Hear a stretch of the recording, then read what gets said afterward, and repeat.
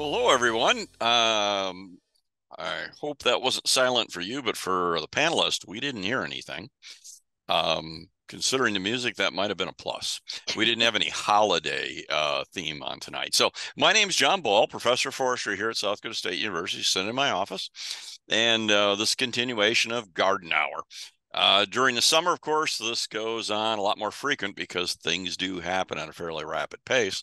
But even in the winter, it's kind of nice to get together and talk about what's going on periodically. So tonight, I'll finish with talking a little bit about what's going on in the outdoor world and obviously a little bit about Christmas trees. But I'm joined tonight by two other panelists, and Rhoda and Claudia. And so I'm going to kick it over to Rhoda to say what she's going to talk about tonight. Good evening, everyone. Since many times people get houseplants as gifts during the Christmas season, I'm going to be talking a little bit about Christmas-themed houseplants. Now that's cool. And when I walk through the stores now, not only do they have Christmas trees sitting outside, but they got a lot of house plants in there too. And Christmas cactus, obviously, and a lot of them don't look like they've been well cared for. So, it might be a little bit on selection too. But we also have another guest with us tonight, and I'm going to turn over to Claudia, who will introduce herself and also begin the program tonight. So, Claudia, I'm turning it over to you. Sounds good. Hello, everybody. I'm Claudia Botzet, and I'm a nutrition field specialist for Extension. I am doing this in my car, and my battery is at 32%. So let's hope it stays alive because my car charger will not work. But today I'm going to talk to you guys a little bit different than I think you guys are used to on the Garden Hour. Usually I talk about food preservation and all of that stuff, but there's not much gardening going on right now. So what better other than gardening than to talk about just food? So I'm going to go over some food eating habits that can happen around the holidays, and then just go into maybe some different ways you can use your stockpiles of squash and frozen corn and stuff like that. So first, I just have some quick I guess healthy eating tips during the holidays, because a lot of times it can be like a scary time with food sometimes. So I'm just gonna run through some tips and like why we recommend them and all that. One of the biggest ones is eat breakfast. On like Thanksgiving, a lot of people like to postpone and not eat to save up for the big meal, but you are actually more likely to eat more if you do not eat breakfast, because your body is gonna kind of go into like a minor starvation state. So it's going to cling to everything you eat and store it versus use it quickly to metabolize it, since it knows you're going to keep fueling it throughout the day. So yes, I'd always eat breakfast. And then also take your time eating. It can take up to 10 minutes for your stomach to tell your brain like, whoa, we're full down here. We don't need any more. So that's why a lot of times all of a sudden it's just like, holy cow, I am so full. Because it does take a little while for your stomach to tell your brain that. So a good rule of thumb is just to try to take your time eating. Take a few bites, let it digest, and then take a few sips of water or a drink and just enjoy the food you're eating. And then let your food settle before going up for seconds. This is another thing, is sometimes, again, we don't listen to our body enough, and sometimes we're full, and no one really likes getting that disgustingly full feeling. I know I don't. You start sweating, you get warm, and you just don't feel good. So just kind of sit down and relax before you can go up for seconds, just to listen to your body. Drink water. You want to drink water all day, because that will help kind of flow with all the sodium we usually have. Just lets everything digest easier. And then I just like to say, venture out of your comfort zone. If there's a vegetable or a dish you usually say, heck no, I don't want to eat, maybe just give it a tiny taste, because you never know if what you used to not like is what you like now. And pictured, I have my favorite Thanksgiving breakfast, a bagel with cream cheese and salmon and capers. We have that almost every Thanksgiving morning, so I look forward to breakfast. Okay, let's see if I can get this to go to the next one. All right, so I kind of picked what some of the big crops we have left, which would be squash, carrots, potatoes, corn, jam, and jelly. So I'm going to kind of go over a few things. They may be new to you, they may be old news for you, but just going to give you some ideas of foods you can make for the holiday season. So for squash, a lot of times we always just eat mashed squash, which that's good, or roasted squash. But a few other ways you can try and use is in spaghetti. A lot of us can use spaghetti squash as a dish, but you also can cream squash and make a sauce out of it, or just put roasted squash into your pasta and it adds another extra great taste.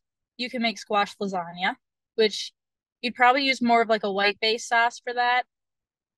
And then I forget if these are some type of empanada or some other pastry, but they are filled with squash in the center picture on the bottom. And you can make them savory or sweet. That's one thing with squash is it's very universal. And then there's also cookies. I love making squash cookies. They're very simple. I'm also gluten-free, so no matter what, my cookies textures are weird. So I usually just throw squash in there, a little bit of gluten-free flour, and we kind of play with it. But yeah, lots of ways to use your squash you have sitting in your cellar or mudroom or anything. And then we have carrots. Carrots, I was trying to think of some unique things to do, but I wasn't very successful. You can always do your veggie tray, which I don't know if you guys have seen. A lot of people are doing, oh, I hope my computer doesn't die. A lot of people are doing, they take a styrofoam tree and they put vegetables on it, or certain cheeses, olives, stuff like that, and they make like a tree looking veggie tray. So those are very neat. You can make carrot sticks, which are just like French fries, but you use carrots instead, to give you a little bit more nutrients and some carotenoids. You can always make soup, and then you can roast them. Nothing too exciting you can do with carrots, but if you guys know of anything exciting, you can let me know. And then we have potatoes. I'm going to turn my camera off just to hopefully save some battery life because we're draining really quick. So for potatoes, a given roasted potatoes, potato soup. But a few other things you guys could do is making your own gnocchi at home. I've done this and I did not have usually you want to send it through like a sieve that will help purify it, or use a food processor. I am still, paying loans off and stuff, so I don't have extra money to spend. So I actually mashed all my potatoes very finely with like a fork on the counter. It took forever, but anyways, it turned out really good because it's basically just flour, eggs, and potatoes, and then you roll them, toss them in some water, and toss them in some. I used like a creamy mushroom sauce, and they were delicious. Poutine. I've never made this at home, but you definitely could if you can make your own fries. All you really need is gravy and cheese. Just something extra, which people don't usually, I guess, think of that. Like, let's make poutine at home. So just a fun thing. There's potato rolls. And again, just using potatoes to make your rolls. And then again, we have kind of like an empanada, but I think this I was going for pierogies. You could try and make your own pierogi because that's like mostly potato. So, and again, with all these, you can just look up any recipe online and they should be good. And then we have corn. So we have cornbread. You can play with your cornbread, add cheese, add green onions, add bacon, add jalapenos, add actual chunks of corn. You can really play with it. Add honey, add syrup. There's a lot of things you can do with cornbread, and you can make it universal if you want it like sweet with a chili, or you can make it savory with the chili. There's just lots you can do with that. You can make corn pancakes, which I saw, and I think they were like shredded potato and corn kind of together. or they were fritters, something. I forget what the fritters were made with. Might be on the next few slides, but maybe it was corn fritters. I wish I could see faces because I could see if anyone's nodding. But anyways, you can make those at home. And then down below, it's kind of a lot of the same. You can make corn salsas, add your corn onto nachos. If you've leftover potatoes, you can always make like a burrito bowl, but with mashed potatoes, gravy, corn, turkey, or whatever you used. But corn's one of those I think everyone usually has at the table around the holiday. And then lastly, we have jelly and jam. I just had someone call me because they're like, I've had all these jars of jelly in my cellar for almost 2 years. And he said he had over 30 jars. So he's like, what can I do with them? And I was like, that's tough because that's a lot of jars of jelly. I was like, you can give them away, but they say the recommended shelf life for preserved foods is 12 to 18 months. So you're kind of getting to the older end of that. So I was like, just try to eat it. Bake it into stuff. You can freeze bread and just kind of go from there. But some of my favorites, if you guys like brie cheese, it's a very buttery cheese. You can add some jam on there. It's really good if you do like a jalapeno jam on there because then the creaminess of the cheese just goes really well with the spicy and sweet flavor. You can do South Dakota's beloved kolaches because those are good with any flavor. You can add jam onto a burger. I know it's getting really popular. Jalapeno jam can be used too, but some people have been putting like a strawberry or raspberry jam on burgers. You can make marinades. You can add it to charcuterie boards, like a little jar of jam to put on some bread. And then another thing is adding it into your cinnamon rolls. So kind of making them like a jelly roll of some type. Just lots you can do with jellies and jams. And then I believe that is what I got for you guys. I didn't have my contact information, but you can probably get it from someone. Let me try and figure out how to stop sharing. But yeah, that's what I got. You didn't mention lutefisk. Oh, well, that's why you're here, John. Let's yeah, well, we eat lutefisk to prove we can. Okay, yes. And that, so yeah, I was just waiting for it. I was hoping to get some recipes of what to do. Bacon on it with butter. Oh, Yeah. it's and once a year. It tastes pretty good. All right. Well, hey, thanks for that. You can now get out of your car and move inside. So we certainly appreciate you coming and giving us some holiday hints. And then we'll turn it over for Rhoda. So go ahead, Rhoda, and the house plants. All right. And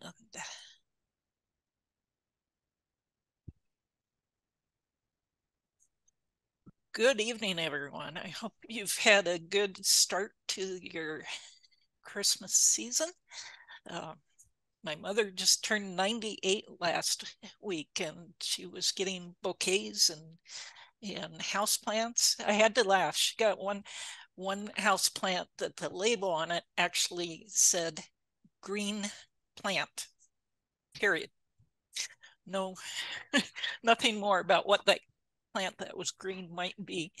I guess they were saving labels by just making one label for everything.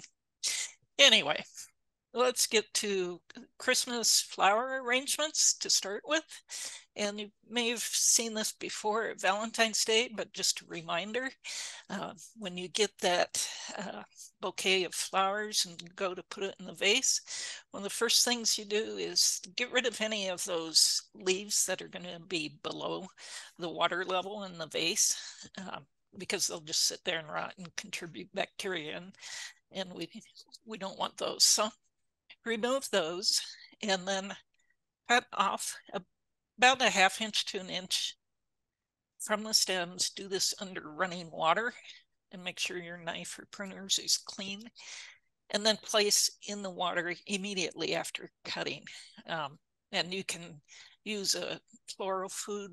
And be very careful about the rate that's specified. Don't just take the whole packet and throw it in a small vase. That actually might backfire on you. So be sure to follow the label instructions. And then it will help keep your arrangement looking fresh much longer if you change the water daily. And again, you might want to just make up a big pot of that floral food with water and add that in daily as well. You can recut the stems if you've got room on them. Sometimes you don't have that much room, but if you've got a fairly tall arrangement, you can recut the stems once in a while. I don't know if I'd do it daily, but... And then they should be kept at temperatures between 50 and 75. And of course, don't put it right in front of the heat vent or right in front of an open window with cold temperature, cold air blowing in. Another thing you might not have thought about, but sometimes at the holidays, people have baskets of fruit that are out for people. You don't want to put those fruit baskets next to your floral arrangements because they're emitting ethylene, and ethylene is the one thing that really actually tells flowers to go ahead and shed the petals. So be aware of that. And then I'm going to give you a reminder, if you have cats in your home, and particularly if those cats are adventurous, like to get up on things, my cats like to knock over floral arrangements. That's great fun. Remember that lilies, which sometimes, especially the white ones, show up in bouquets at Christmas time, they're extremely toxic to cats. Even the pollen, if it gets on them and they lick it off, can lead to acute kidney failure. So be very careful with that and put them up where the cats can't get to it, and make sure that the pollen is not falling off and falling onto the ground. People often wonder about peace lilies since they share the same common name, but peace lilies are a little different genetically, and they can make your cat sick if he chews on the leaves, like a lot of house cats and a lot of house plants, but it's not the really extremely toxic like these lilies. Day lilies and hybrid lilies are really the ones to watch for. And if you only have dogs, they might make your dog sick, but they don't have the extreme threat that they have for cats. So back to our Christmas, you see a lot of Norfolk Island pines in the stores these days. Sometimes they're decorated, sometimes they've been sprayed with glitter, and they look very attractive. They're nice and full. When they come from the store, this one, as you can see, actually has 2 leaders. And I had one like that, and one became dominant and the other's just kind of hanging out down below. And probably eventually I'll remove it altogether, but for right now it's still going. So you can decorate them with small ornaments or paper chains if you've got kids. Lightweight ornaments, you can put lights on them, and again watch for lighter weight lighting sets. They should have bright filtered lights, which during the winter you could put it in direct light from probably November through February or so. After that, it probably shouldn't have direct light, or it should have, a light lacy curtain in front of it or something to protect it from real strong sun. Although in where they're native from. Of course, they're out in the direct sunshine year round. So this is an example of a tree that's probably New Zealand or somewhere like that. And John will tell you where for sure. So they get very tall, 100 feet. So hopefully it doesn't get that in your house, or you're going to have problems, going to have to move the roof. They like to be kind of evenly moist during the summer. So the top of the pot should dry out just a little bit. Stick your finger down in. If it's still dry, then it's time to water. If you stick your finger down like an inch or so and it feels moist, don't water it. Especially during the winter when we've got less light, it's using less water. Although the air in your house may be drier too. So keep an eye on and know that you can let it dry out slightly, but shouldn't dry out completely, of course. And again, sort of like the flowers, keep it away from furnace vents, and it actually likes temperatures around 70 degrees.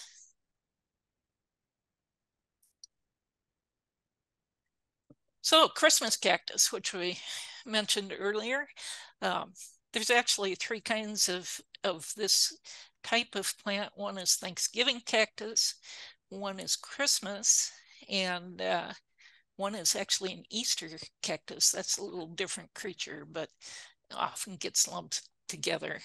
Mine at home and here in the office is actually a Thanksgiving cactus, and it blooms from Thanksgiving, and it's just about done blooming now. So again, the cactus name should give you a clue that you're going to want to keep it a little bit more on the dry side, maybe a little drier than the Norfolk Island pine. And again, cool room temperatures. Now, if you want it to flower in the house, I've found I do pretty well just by leaving it in it's kind of a southeast window. And I often have those windows open at night in the fall, so the temperatures can get down to maybe 50, 55. And that's enough to cause it to set the floral buds. Keeping it on the dry side can also sort of turn on that switch to form the flowers. So those are two ways to get the flowers. It's going to flower best when daytime temperatures are under 65. That's during the time that it's forming the buds. Once it's forming the buds, sometimes you might want to move it out to where you can see it better in the room. But remember, a real drastic change in light or temperature might cause it to drop those flowers more quickly. So it may be a trade-off.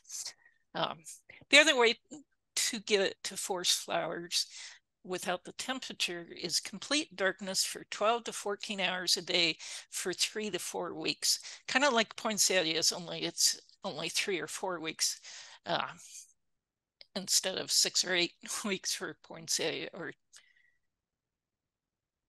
longer. Whoa. And I'm going to poinsettia a little bit quicker. That is complete darkness, and it cannot be interrupted, because if you shine a flashlight on it or your cat knocks off the cover you had on it, you can tell I have cats. That little bit of light is enough to switch the hormones in the plant and start resetting it. So you'd have to go for another 3 to 4 weeks from that point. So you can see why I do it with the temperature alone, because to me it's much easier, and I've always had my plant flower without any issues. And then second of all, the poinsettia has a flowering plant. Again, direct light this time of year or bright indirect light during the summer. And I'm not going to go into how to keep it and get it to reflower because that's fairly in-depth instructions. You can go to our website, extension.sdstate.edu, and type in poinsettia.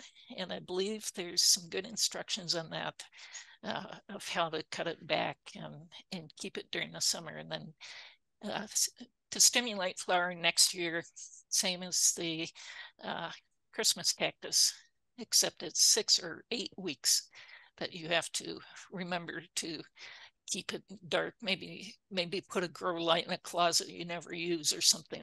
So all you have to do then is remember to water it, which would probably be my downfall. But so it's much easier to reflower Christmas cactus than poinsettia, which is probably why people tend to just buy what they can find in the store, unless they're up for a good challenge. You want to keep it evenly moist. Just let the soil dry a little bit before watering. This is a euphorbia, and euphorbias tend to be more drought resistant types of plants, or will rot fairly easily if it's overwatered. So if it comes in that foil wrap when you bring it home from the store, remember that that will hold water. So you either want to get rid of that or poke holes in the bottom and then put it on a plate so that you can monitor. But if you don't, I've seen people water it and that just acts like a big pond eventually, and then your plant rots, which you don't want to have happen. And again, cool room temperature, 65 to 70. So if you've got an argument with your spouse about how warm your house should be during the winter, if you want to keep your plants nice, this is your answer. Again, avoid heat ducts, drafts from windows and doors, etc. And then choosing the poinsettia. And man, there's every color of poinsettia out there now. Some not naturally, some naturally. They've been bred between the white poinsettia and the red poinsettias. Got all kinds of shades of pink and all kinds of variation in the pattern of the leaves and so forth. Blue poinsettias have either been painted or spray painted, actually, which is pretty bizarre to me. Or glitter, you see glitter on them a lot as well. The one thing that you do want to look for when you're picking out your poinsettias is to look for bright yellow centers. And if they're starting to go on their way out, getting ready to drop leaves, these will have already flowered and started to turn brown. And that means they're going to lose these sepals much more quickly. And I think other than that, I wanted to remind you, so I'm not sure if John had this, that the next garden hour will be Tuesday, February 13th. You can remember it's the day before Valentine's Day. And Amanda Bachman, Prairie Walkling, will be talking about master gardeners, and Madeline Shires, is our plant pathologist, is going to be on to talk about some of the common diseases. And that's it for me, John. All right, sounds great. Let me hit share here. And I think I've got it. Let me see, one more thing I got to hit. Come on. There we go. All right. Well, hey, I like that. And by the way, there's Norfolk Island, which is to the northeast of Australia. And then there's Christmas Island, which is to the northwest. So they're not close, but I've had people think that Norfolk Island pines come from Christmas Island. But no, Santa Claus comes from Christmas Island. No, there truly is a Christmas Island down there. A nice resort if you ever get a chance. I'm going to change and talk about those outdoor plants. And for those that are frequent viewers of Garden Hour, one of the things I always mention is growing degree days. And believe it or not, we've been accumulating them in the last couple of weeks still, because we're getting days above 50 in a lot of areas of the state. So it's been warm, as I'm sure all of you noticed, and your heating bill hopefully is down correspondingly. But we've just about hit 3,000 for rapid, just beat it out in Aberdeen, and of course we're much higher than that in Sioux Falls, and that's higher than we have in a number of years. But you know what's interesting, and I should have put this on here, but I've had some calls from people around Thanksgiving time that had lilacs in bloom. You know what happened? We had that little cold snap, and that fooled lilacs, which are easily fooled. And some of them started to break bud again. So we often see a few flowers appearing in late summer, but that cold snap we had, and then it got warm again, has caused a couple of plants to kick in flowers in the last couple of weeks. What that means generally is you're going to see fewer flowers next year. If we get a real deep freeze soon, that might kill some tissue as well. Plants have been going through enough cold that they're acclimating for winter, as long as we don't suddenly have it drop right off the edge and drop into the minuses in that. But it's been actually a good year in terms of temperature. It's been a bad year in terms of rainfall. We had very little in the eastern part of the state. We had a lot in the western part of the state. It was kind of the reverse. But what else should you be doing? If you live in Lincoln, Minnehaha, Turner, or Union County, this is a good time to get down any of your infested ash trees. We spent a lot of time talking about how to tell an infested ash tree, so I'm not going to go through that again tonight. But now is a good time to get rid of those trees, because if they are infested, the insect's inside, and we don't want it coming out next year and spreading to surrounding trees. And a good time to remind everyone that you cannot move ash wood out of those counties any time of the year and in any form. In other words, if you say, well, I've chipped it. Nope. I've debarked it. Nope. I split it. No.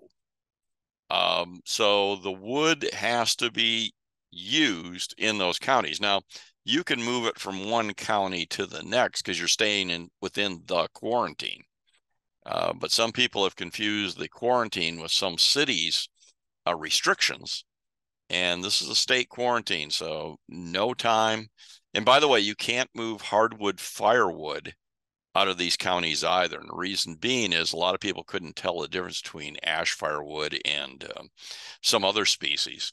Oh, and gee, I should mention this too, and that is if you go to a lot of these gas station convenience stores and you look at the firewood, it's was infested ash wood. In fact, when I pulled up to one place, I looked at their firewood sitting next to the gas pump, and I looked and it was just covered with galleries from emerald ash borer. I'm going, oh my goodness.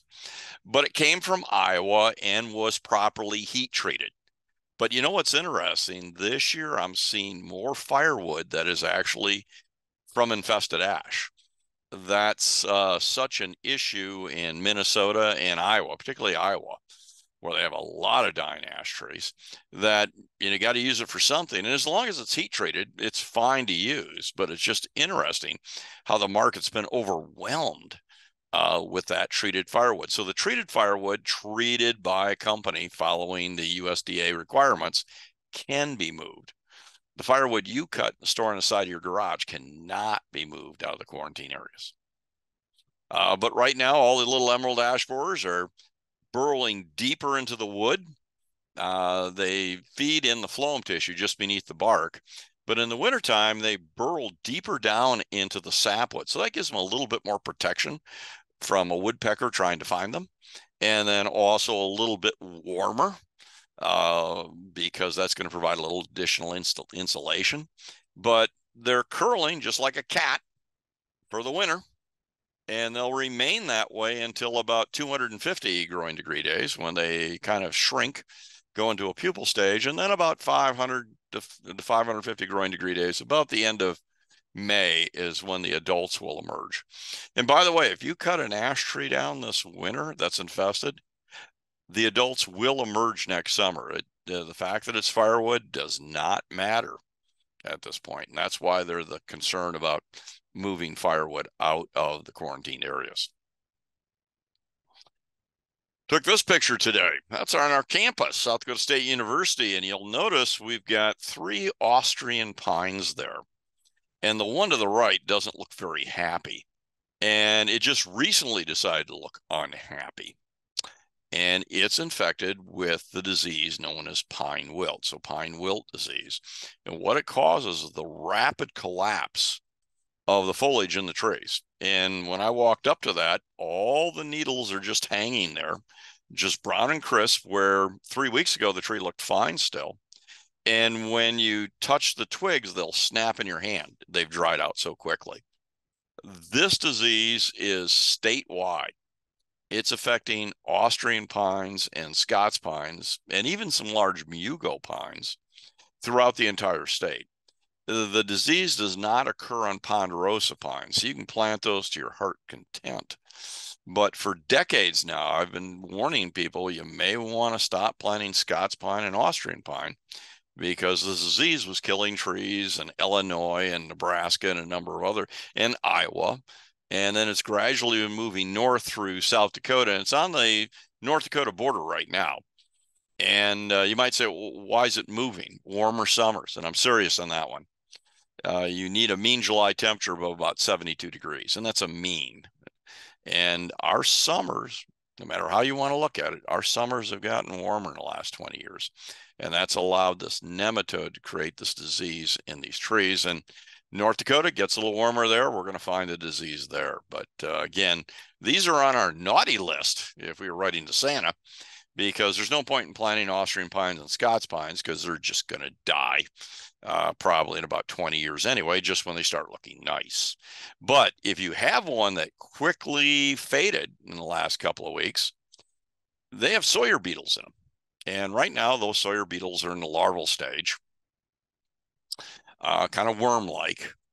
And you know what's kind of interesting is the disease is caused by a nematode, and I'll show you a picture of that in a moment. But in the spring, when the tree's crisp, it's kind of like a Pringles potato chip, it's so dry. The nematodes move to the Sawyer beetles. And then as the Sawyer beetles molt into pupae and adults, they're right there and hitch a ride with the Sawyer beetles. So that's the only way they're going to move out of a tree. And the Sawyer beetles start emerging about May 1st. In fact, I prefer April 1st as a deadline. Any Austrian or Scots pine that faded very quickly this fall, or even in the last couple of weeks, you definitely want to cut it down and burn it. Do not stack it. The Sawyer beetles will still come out of it carrying that little nematode that I'm showing you there. I mean, literally thousands hitch a ride, and they'll move to nearby healthy Scots pines or Austrian pines and infect those. So sanitation is important for 2 things: our emerald ash borer, let's get rid of infested ash, and the pine wilt disease, let's get rid of infected Austrian pines and Scots pines. Oh, and then squirrels. Squirrels are out right now. There's one in my neighbor's yard, and what it's feeding on is honey locusts. They love honey locusts in the fall and the winter. And there's a lot of reasons. A new theory is that they're looking for calcium, but that's more of a spring feeding for the young squirrels, kind of build strong bones. They don't drink a lot of milk, so they got a calcium somewhere. And you'd be amazed how much calcium is in the phloem tissue here. It's also sweet, so it's tasty. There's a lot of reasons for it. I think they just do it to annoy us, to be honest with you. They just love to sit up there and just tear the bark off the trees. And unfortunately, it does harm the trees. But I was surprised to see how much damage they were doing this fall. Generally, we don't see a lot of damage until February or March. And if this is an indication of what the year is going to be, we're going to find some really stripped trees by spring. And by the way, last year was a banner year. It was amazing. The squirrel population, like the rabbit population, just exploded, and they caused a lot of damage. Well, what else do we have going out there? What else can you kind of protect your trees from? We have a disease, as we call it, more a disorder, that's called Southwest disease. And it gets that name because it occurs in the southwest sides of trees.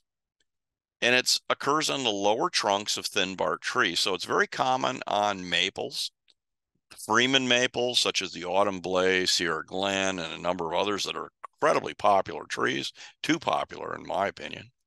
But those are very susceptible to this problem. And even honey locusts get it. And you might wonder, well, how do they get this? And you can see the canker that occurred on this tree.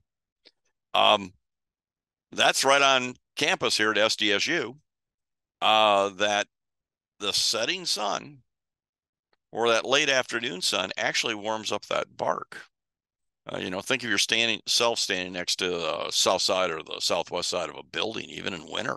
It can be actually quite warm. Well, what happens is they don't have enough cork cells really insulated.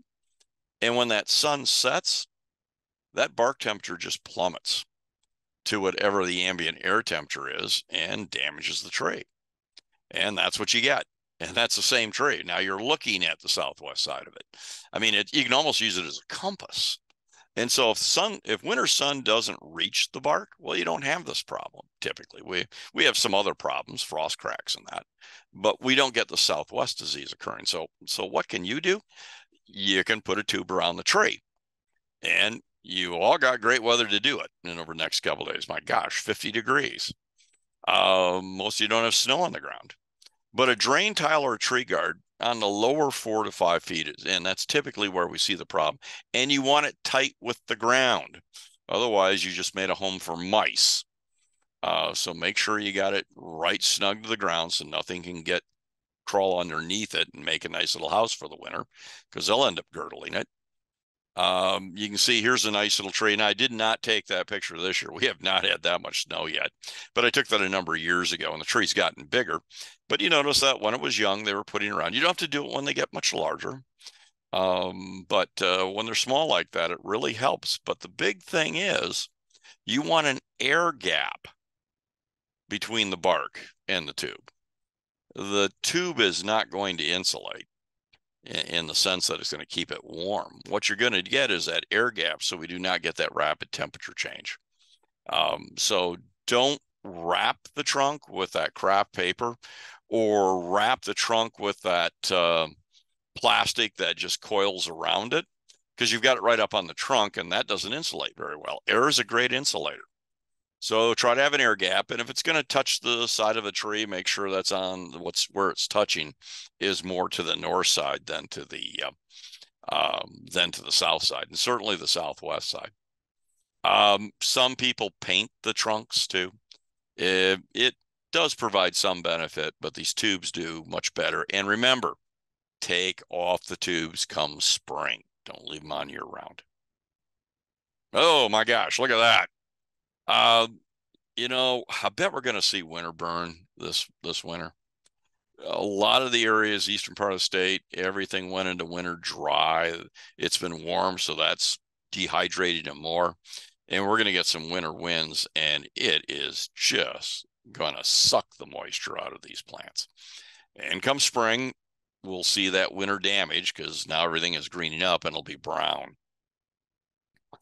One thing you can do is wrap them in burlap. One, that looks pretty ugly, but also it'll trap moisture and you can get ice buildup. So it's better to do is that little insert and just have a screen, just on the south side of it or the southwest side. You don't really need to block it, or whichever direction your winter winds are as well. But don't tightly wrap your plants. I mean, one, it takes away from why do you have an evergreen in your yard anyway? But you can also do this. This was done commercially, and interesting enough, the reason this was done was not so much for winter burn, but for salt.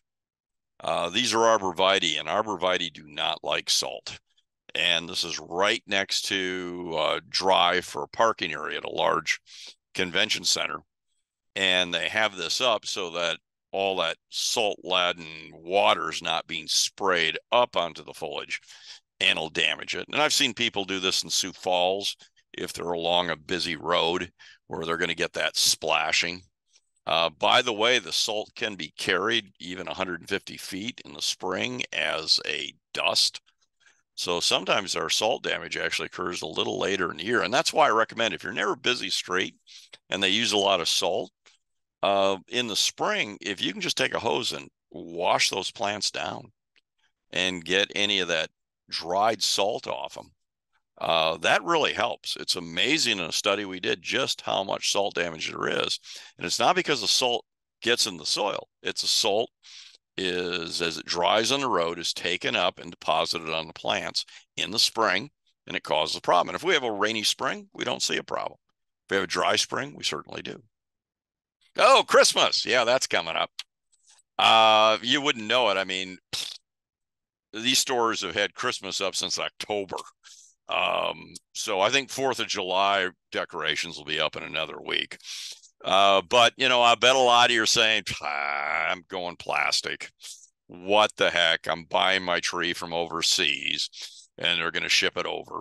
And by the way, if you're saying I want to be environmentally sound, sure, buy a plastic fake tree, but you better keep it a long time. Some of the studies that I've read, I mean, you bet if you keep it for 2 decades, sure, you made a reasonably good decision. If you keep it for less than 5 of that because you don't like the color to it or something other, it'd be better to buy the real Christmas tree. And obviously, being a tree guy, I'm not a plastic tree guy.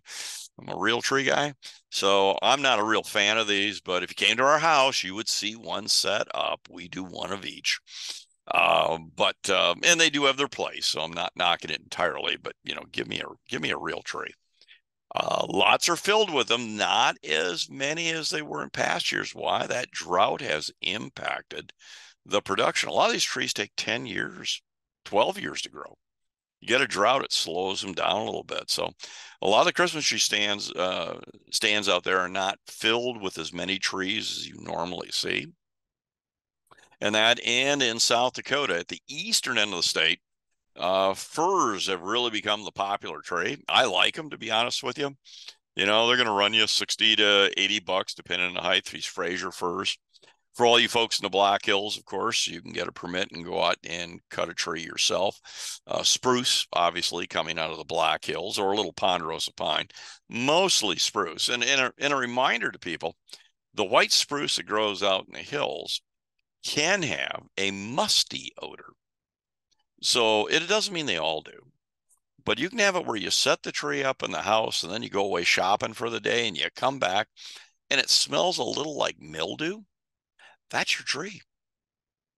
Maybe put an air freshener on it. It's not a mold or anything. They just kind of have some of them have an off smell. But firs, no, firs are great. And they're a great tree to buy. I've been a big fan of them. Reminder, when you get your tree home, whether you cut it yourself at a choose and cut or out in the Black Hills, or you picked it up at a Christmas tree stand by anywhere, a lot of clubs sell these trees as well as the box stores, recut the base. But don't recut the base until the minute you're ready to put it in water, which means you better have a Christmas tree stand. Now, there's our Christmas tree stand about 3 weeks ago when I pulled it off the shelf in the garage. That's not a very nice Christmas tree stand. You really want to clean them out, get rid of all the goo in them. Yeah, it'd be better if you did it when you put it away. I get it. But clean it up, wash it out, little Clorox in it. It's not so much that you're going to infect anything with it. It just looks pretty slimy. Now, here's an interesting tip. When you're putting water in the base of the tree, and remember, you want one that holds at least a gallon because they'll soak up a lot of water right away. There's a couple of recent studies that showed use hot water. And I get why, because you're trying to open up all those sap-covered pores, so it'll absorb water better. So if you're saying, you know, what's a great tip to extend the life of my real Christmas tree? Well, first of all, don't put it in direct sunlight. Don't put it next to heat vents. Heaven forbid, put it next to a fireplace. But make sure you start with a clean stand that can hold a gallon of water at least, and never let the water run out. And the first time you put water in it, hot water. Okay. After that, no, don't worry about it. But you never want it to dry out. Once it dries out, it's not going to take up water again. So that, and people say, well, should I put aspirin in it? Nah, unless it has a headache. Should I put vodka in it? Boy, there's a waste of a valuable product. Rhoda might mention something about cats and vodka. Probably isn't good for them. Dogs either, for that matter. So you don't want anyone drinking out of that unless it's a Christmas guest, I guess. Sugar, no. 7-Up, no. Leftover turkey, no. The only thing you want to put in there is water. That's it. Preservatives really don't matter. So take good care of it. And with that, I wish I could have found a better way to do this, so I just cut and paste. If somebody wants to attend, they might have to use their phone and just take a picture of this so they can type it in. I wish we had one of those little Q codes that we could have shown you. But tomorrow, from noon to 1, Mountain Standard Time, obviously 1 to 2, Central Standard Time on Zoom, you can register for my session, our monthly forest health update through the South Dakota Department of Ag and Natural Resources. And tomorrow I am going to be talking in more detail about Christmas trees. Which ones can you get if you don't have one yet, from Fraser firs all the way to eastern red cedars and even Rocky Mountain juniper. And some of you folks up by Murdo might say, well, yeah, they are pretty nice trees. And, and nobody likes them in their pasture anyway. Bring them in the house, at least for a month. But they can make actually a fairly decent tree as well. And a little bit more on selection and what to do when you're picking them out and care. And then what do you do with them after Christmas? They're kind of a leftover at that point. And how do we work with it? And what might you be able to do with that? What was a living Christmas tree and now maybe your mulch. And a lot of cities do collect that. So if you'd like, there's the registration link. I know it's a long alphabet soup of letters, but if you'd like, I hope to see you there tomorrow, and we'll spend a little bit longer discussion on it. And so with that, I'm going to hit the stop sharing. There we go. And oh yeah, wow. Will that session be recorded? It better be. Yeah. And that's up to somebody else. I mean, to hit the button. I just do the programming. But thank you for asking that, because if you go to the South Dakota Department of Ag and Natural Resources page, there'll be Forest Health. And if you go to that page, you can find recordings of all the Forest Health monthly webinars that I've done, and they'll have the title too. So you can say, hey, I want to look at the one on spring planting or tree selection or emerald ash borer. And now there'll be one for Christmas. We haven't done that before, but it's probably worth doing because a lot of people will be out this weekend getting their tree. I'm going to put that in the chat. Oh, thank you. I appreciate that. Do we have any questions? Yes. I have one. Okay. About back to the firewood, and I saw there was one other. So it's 2 parts. What is heat treated? And can you tell by looking at it whether it's been heat treated? No, you can't. That's a great question. USDA requires it 160 degrees, and that's kind of like a turkey. It's got to be that temperature inside it, not on the outside, for 30 minutes. And that will kill any of the insects that are in that wood. But no, it's going to look just like seasoned firewood. In other words, firewood that has been set out for more than 6 months and is dried enough that it's cracking. The only thing that I noticed, and it's not a real good one, is that the bark tends to separate very easily from this heat-treated wood. So quite often it's separated on the firewood. But the real way you tell is they'll be in bundles and they will have the label on it.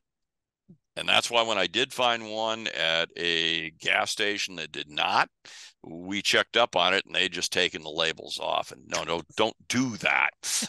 Because, okay, maybe you don't want to sell Iowa firewood, but nevertheless, people need to know that this is safe, because that's an excellent question. The only way you know for certain is that bundle should be labeled.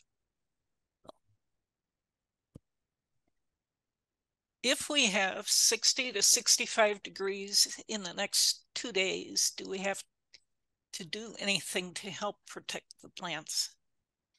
We're supposed to be 63 here tomorrow. Oh my God. I know, you know what? I'm going to go for a long bike ride Thursday afternoon, just because I can. You know what? That's a good question for both of us. We'll both take a stab at it. Right now, when I check soil temperature on the state, we are at pretty close to freezing, or at freezing. And the point of that is, if you add water to the soil, it's really not going to go in much. And so I really don't see a lot of benefit to watering right now. It's something we've been encouraged people to do in September and October. So really, for this short blip, I don't really think there's much you can do. It's a lot of things that you should have done. But the next couple of days, I mean, our soils are pretty darn hard here. Yeah, the water is not going to really percolate in. And I'm more concerned, and maybe Rhoda can add this too, that if it stays warm and we get a little bump of warm weather and then the temperature just drops right off, and I'm talking minus 17, which we have seen in the past, I'm not sure all our plants are going to have gone to their deepest hardiness yet.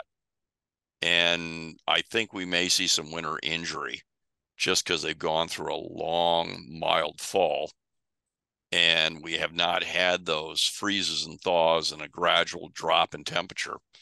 I mean, 63, remember last year? It was cold. Yeah. So I don't know if you have anything to add to that, Rhoda, but I can't think of anything people can really do right now. If they've had a thick, say, 3-4 inches of bark mulch around the tree, yeah, will the soil be warmer? And would it be worth watering in that case? It could be. And I'll say this too, in all the studies, it hasn't really caused any damage. What you end up with is a crust of water, which might harm your grass. I will mention that. Grass doesn't do well with having ice on top of it. So you could add a little water and see if it goes in. I mean, the trunks are not frozen yet, and they are going to give off some moisture. It just may be that you're not able to replace it. So that's a good one. If you can pull the mulch away and you can stick my typical gauge is a screwdriver. If I can push that in, we'll add some water. If it soaks in over an hour, well, yeah, go ahead and water. And that's probably more a point out where you live, Rhoda, where actually winter watering is more common, because you'll get those warm temperatures and it can be beneficial. Where East River, it tends to be, once it gets cold, it stays cold. And and we're out of luck then. So wow, 63. December. Yeah, I mean, is this going to be a Christmas that I'm wearing shorts? I mean, last year I was pushing snow at this time, so I don't know, but we're regressing. Any more questions from anybody? We're kind of out of time. I think that's about it. Oh, what timing? It's at 8 p.m. Central Time. I'm going to step outside without a jacket and head home, and tomorrow probably show up. Well, not like my students. They were wearing shorts today. I'm sure. They'll be wearing shorts tomorrow and the next day. But maybe go out and play some golf. I don't know. But do something. So for me, happy holidays to everybody. I hope you have a good one. And then we won't see you in February, but our team will.